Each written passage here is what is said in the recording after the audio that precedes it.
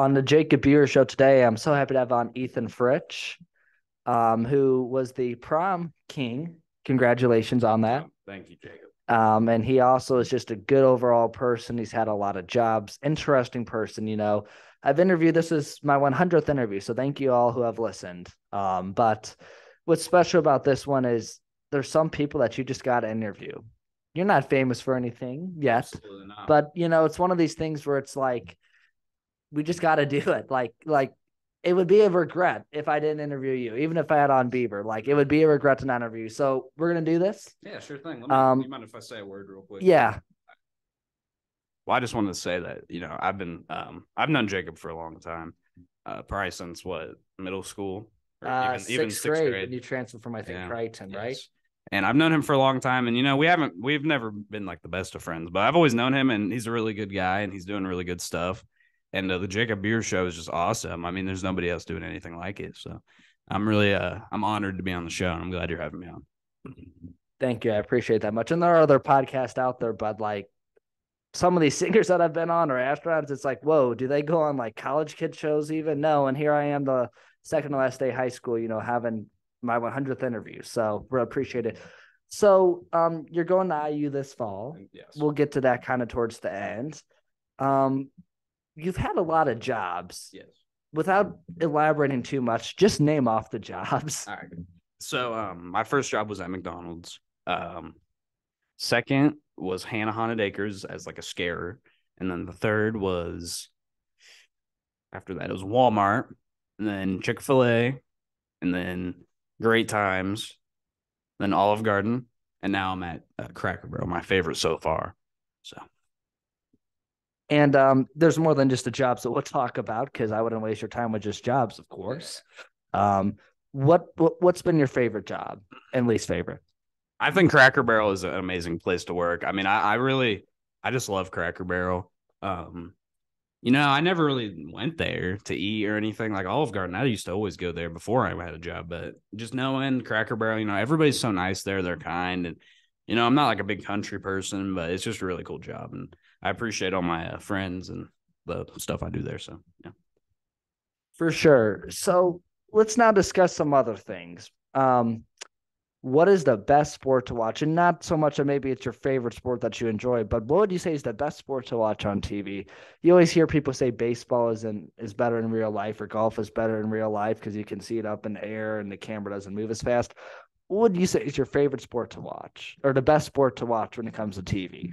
I would say the best sport to watch is undoubtedly football. It's not really that hard to tell. Basketball is a second, but I feel like football has the most, it's just the best because it just is. It's orgasmic. So. For sure. And by the way, I do apologize about this moving like that. But you learn different things from interviews. So there will be good stuff that comes out of this interview, no doubt about it. What would you say? Yeah. And normally as the host, I don't chime in, but yeah, football is fun to watch. So if you haven't yet, NFL and college football is back this year. And with every COVID restriction done, go right on ahead and watch it. So yeah, fun stuff. A couple other things I just want to talk about with you is, what would you say? And, there's all sorts of people that listen to this show, 90-year-olds, 80-year-olds, 16, 17-year-olds, 18, 19-year-olds, college students, which we're college students now. Crazy to think about that. Second to last. What's your regret? Do you have any regrets or no? My biggest regret is not coming, on the Jacob Beer Show sooner. And also, my favorite thing to do at school has been messing around, and I regret some of the things I did in my second year, my 2 years of high school that weren't as fun and were honestly kind of stupid. So I'm just glad, I got my friends, I'm glad I got to know Jacob and weightlifting and stuff. And yeah, my biggest regret would probably just be not horsing around enough, because I don't take high school seriously. And that might be a hot take, but I mean, I still got good grades, but I love horsing around. I love being mischievous. I won't be able to do that later. So, yeah. Interesting. Normally you hear the exact opposite from kids, but yeah, this is what makes this interview interesting. kind of the last thing I want to get into is, and this is a sports argument here. Ooh. Yeah. And then one with your future plans are LeBron James or Michael Jordan. Now, before we answer that, I should mention, who was it? Ray Allen, who's a Celtics guy, said LeBron would be a sixth man, meaning he would not be starting on his ideal dream team. He put like Magic ahead, and which Magic's very good too. But who would you kind of say, are your top five? My Um, top five. and try to go in order from one to five. So, Okay. like, yeah, try to go in order. It doesn't have to be by position, point guard to center. It could be 5 point guards if you think 5 point guards are the best. If you really think Dirk Nowitzki's the best, you can say him and Tim Duncan in first and second. That's your opinion. I might not agree with you, but you're entitled to your opinion. Okay. So I like the freedom of the Jacob Beer show. Personally, if I'm running a 5-man squad, I know this isn't exactly what you asked, but I can't think of the 5 best players. But by position, I have to say, at point guard, I'm running with Steph Curry because I think, people have mixed feelings about him, but I got to say he's probably the best point guard of all time. I mean, he's up there with the greats. So, and then shooting guard, obviously Michael Jordan. Michael Jordan's the GOAT. He's the best player of all time, and that's my opinion. And I know you asked me that as well, but I really think he's the best. And the second best at small forward with LeBron James, because LeBron James is really just he's just amazing, but he just doesn't have that dog in him like Jordan did. And for power forward, see, there's a lot of options. I mean, I'd have to probably go with Tim Duncan because I know he's kind of a boring pick, but I'd say no, I'd love to interview him on the show if he's listening. Tim Duncan, you're invited. And at center, the best center of all time, Shaquille. I mean, Shaq too, but like there's the older guys like Will Chamberlain and stuff that He got 100 points in a game. I know. I'd probably put Will Chamberlain or Kareem Abdul-Jabbar. I just don't know much about him. So, and Jacob Bura, I wanted to go ahead and ask you a question on this podcast. Something really controversial. All right, and something that will get the blood flowing. All right. So, what do you think about abortions, Jacob Bura?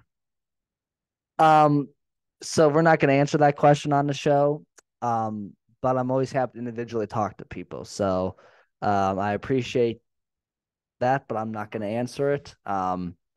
For many different reasons. Yeah, no, I understand. And I know this is a freedom of speech show, but and I'm not going to cut this out because that's not what we do at the Jacob Ewer show. But yeah, I mean, that's an interesting question. I will say this though, since that's a little bit on the political spectrum, we should not be having Joe Biden and Donald Trump as our choices in 2024. 2 people over the age of 75 is horrible. There's a lot of fresh faces on the Republican side. There's a lot of fresh faces on the Democratic sides in the 30s and the 40s and the 50s. And I think we should be looking at that. So that's as much as I'll say political wise, but kids do research on other candidates besides President Biden and President Trump. Because there are better options out there, even if you feel like there's not, there really are better options. So that's all I'll say on the political side. I got another question. Yeah. You asked me what my biggest regret was in high school. I kind of let you know, first couple of years, I didn't make the most of it. What was your biggest regret in high school? Like, I just want to know more about you, man. Yeah. So freshman and sophomore year, of course, freshman year fall, I did some campaign work. Which was a lot of fun. That's where I made a lot of the connections in politics. The show's different. I email and call people and all sorts of things. Just insane at that. But yeah, I did that. So we had Saturdays where we would walk to houses and door knock and ask people to vote because there was an Indianapolis mayor election. So anyways, that freshman year, I couldn't play a sport because cross-country sport I had done was on Saturday. I don't really, honestly, at first I regretted it because I only did sports junior and senior year cross country. Junior year spring, I did volleyball, and senior year spring, I did track. So I definitely got a good amount of sports time out, but I do kind of wish maybe I would have done track sophomore year when I wasn't doing any campaign work and I was literally just going home and watching YouTube videos every day and doing interviews because I had done my show for about 5 months. So I regret maybe not doing track sophomore year spring. Yeah. I don't regret being outspoken or being loud because that's who I am. And I don't regret it. Perhaps could I have had a girlfriend if I was more quiet? Maybe. I don't know. But also, I think everything's turned out okay. I'm still here. So yeah. that's Sorry for a amazing. long explanation there, Oh but no. yeah. But no, definitely I would say people should do a sport or a club, or have a job, and there's more than just YouTube. And you might be thinking, wow, it's really fun watching YouTube. I've had some really good memories. I work with Getco. Sage Halter, I worked with, good memories with him. Good memories with Gage Bratton at Getco, Will Morris, who have also gone to New Palestine High School. So a job is more fun than you think. Yeah, Any other questions? oh, I was just gonna add on to what you said. That's unbelievably true. Anything I do at school, I'm gonna look back on and remember it real fondly. I'm gonna remember our gym classes with me, you, Dave, Jonas, Coffee. I'm just great people having fun. Coach Ralph. Coach Ralph. I mean, he Coach Ralph never. is a great guy who's also appeared on this show. I don't think he ever liked me, but I appreciate him. He And taught another, you a lot, right? yeah, of course. And just in high school in general, I know it's come to an end, but New Palestine High School is one of the greatest high schools that in the country. I mean, we have amazing staff, amazing teachers. I mean, every teacher, when you say We almost can't every even say teacher, names because there's too many. yeah, like I mean, there's just amazing teachers here. And New Palestine, I've gotten in trouble here. I've been on the end of getting into trouble, and I don't think I was ever treated unfairly. I mean, I feel like every teacher, if you're a good person to them, they're a good person to you. And I feel like New Palestine is one of the best schools of all time. And the class of 2023 is definitely the best class that is in this building right now. And I know that's just simple. We bring energy, and I'm very appreciative of everybody I went to high school with. And we might not see each other until like a reunion or something, but I'll be missing it. Yeah. I'll be looking forward to the reunion. Oh, I'll be seeing you, Jacob. I'm sure. For sure. And one other thing I'll just say is, our class, what was interesting about it is there's a record number of people going to post-secondary education. Now, that doesn't just mean college, it means trade school. But, the number of people, doing something their life after, regardless if it's being a plumber, which, by the way, trades make a crap ton of money, more than probably all of us going to college. So congrats to those going to trade school. Record number of people going to the military, who have respect for our country, I think. So that's a good thing. And then a lot of kids going to college, that might become doctors or lawyers. So lots of great things. And, look, the grades before us, not as many people did activities, and they just slept all day in class. I swear. Our grade is like, if you're in our grade, you know what I'm talking about. Most people listening to this podcast are probably either 2022, 2023, or 2024. So if you are in the class below us, make it fun and don't just sleep in class. I'm telling you, I mean, our class has been unbelievable, and I just feel like, Mr. Voles, Mr. Michener, and all of our teachers just have an amazing thing going here, and I can't shout them out anymore. That I've had the most incredible time at New Palestine High School, and I'm gonna miss this place. And I've honestly, I'm going to college.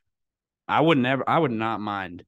I'm setting my sights big, but if push comes to shove, and somehow I end up coming back here and teaching or something, I wouldn't mind at all, because this is an amazing place.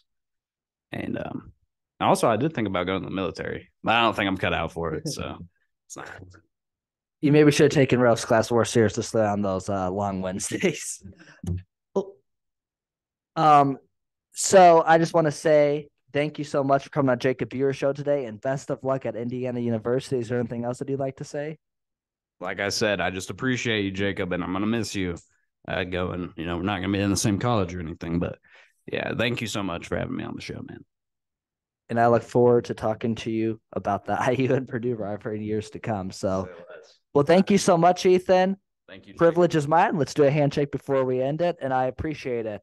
And if you're not subscribed on YouTube, subscribe. If you're not following on Spotify, follow on Spotify. If you don't subscribe, I'm gonna rip out your spine. That was good. That last part. It's not good. Like people always listen to the end. So thank you so much.